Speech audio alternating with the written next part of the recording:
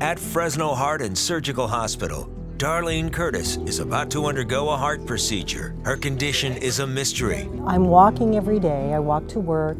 It's frustrating. I should be getting stronger and stronger, and I wasn't. 2 years ago, Darlene received a stent to open up a blockage. Her chest pains and fatigue have her doctor concerned. I'm diabetic, and my primary care doctor said he wanted me to have a treadmill test. The results of the treadmill test brought Darlene immediately back to Dr. Rohit Sundrani.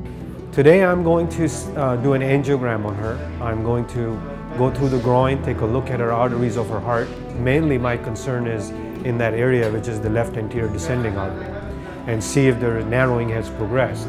Because she's fairly active, I may have to place another stent there. I am hoping, we don't have to go to the route of open heart surgery. The angiogram will allow Dr. Sundrani to view Darlene's arteries and blood vessels and hopefully identify the problem. This is just my finger, so I'm feeling for your pulse. At Fresno Heart and Surgical Hospital, 57-year-old Darlene Curtis is about to undergo an angiogram. She is having chest pains and severe fatigue. If you're feeling pain, let me know. Darlene will be awake throughout the procedure. So we got the wire into the artery.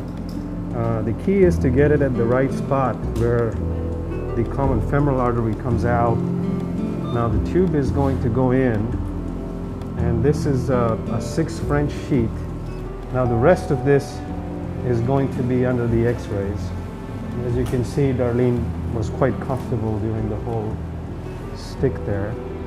So under the x-rays, I'm trying to get the catheter down to the heart.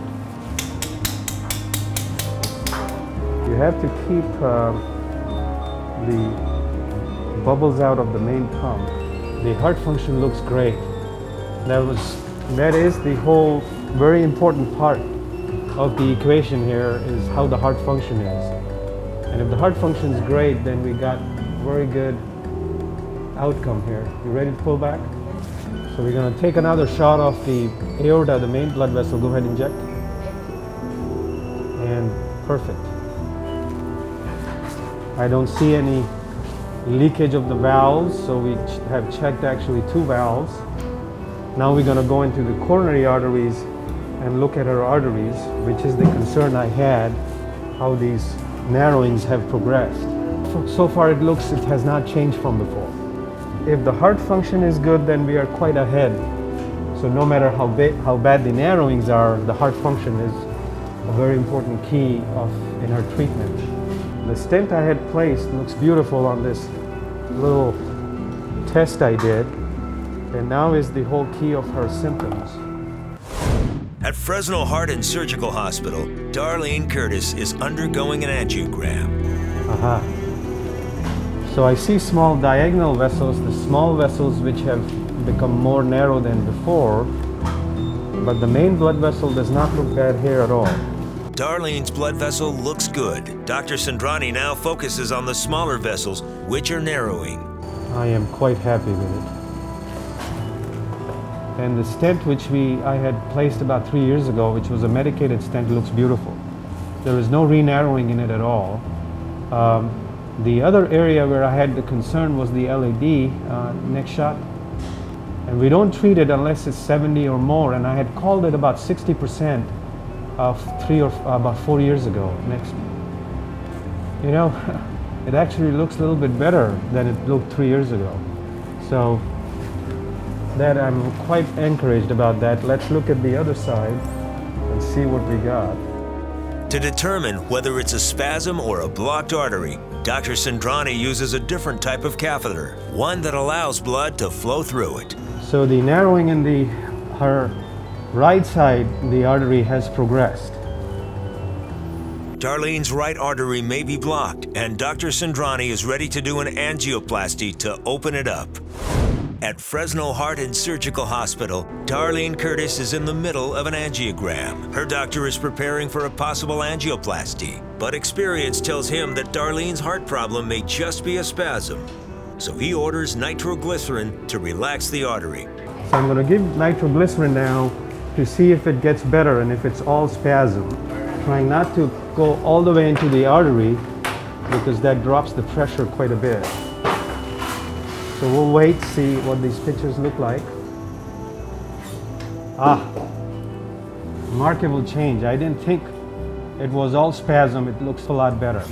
So we have to you haven't given the heparin yet? Not yet. Very good. Darlene will not need angioplasty. The nitroglycerin relaxed the artery enough to reveal it was just a spasm. That's nice. So it was the spasm of the catheter making it look like a real narrowing. And as soon as I gave her the medication to open the blood vessel up, it is looking a lot better. I got the catheter out, and actually we are done. And the news is much better for her than I had expected. Cough for me? Good. Looks great. Looks actually better. Oh, good. So what you have done and able to take the medicines and the rest of the stuff has helped. So I'm not sure you're going to remember all this, but I'll talk to you later. I am very relieved. I'm very happy. I have no qualms telling Darlene, you know, go do whatever you want to do on your strenuous activity part. Darlene's angiogram is over. Dr. Sundrani now has a chance to talk to her husband. I couldn't have a better news. Oh, good. The stent looks beautiful. All right. So stent's good for the rest of her life. Good. Heart function is very strong, like it has been before. The reason she's having those changes on the treadmill, which she has had before, but because it looked into that area, is because of that side branches.